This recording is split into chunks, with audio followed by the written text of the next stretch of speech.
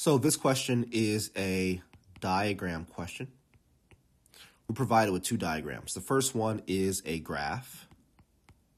This graph is of y equals f of x. And the second is a table. And this table is x versus g of x. Okay. The information says the complete graph of the function f. All right, so it's complete, meaning it doesn't continue on in any other directions here. It is what it is, right?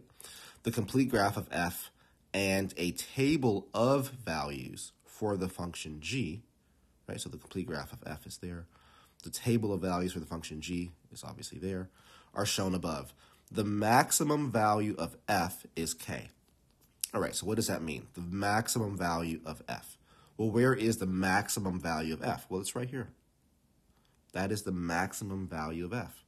And if that maximum value is equal to k, then we know that, hey, the max value here it's 3. That's as high up or as far up as the f graph or curve goes.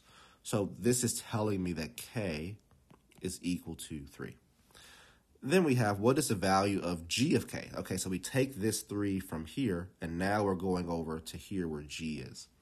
So g of x is going to turn into g of k, but that's going to turn into g of 3 because we know that k is equal to 3.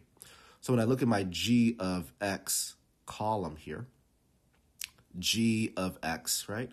I say, well, hey, if I want g of 3, that means I need to figure out, well, what's happening to, like, this g of 3, and I'm going to just take my time with this, g of 3 equals the g of x value when x equals 3. So a lot of students make the mistake of not understanding that all this is substitution, right? If I have a 3 here instead of an x, I'm just asking, well, what's the answer when x is equal to 3? So if I go to my x column, I see, well, hey, here's where x is equal to 3. So when x is equal to 3, g of x is equal to 6, which means that g of 3 is equal to 6, okay? And that means that our correct answer here is choice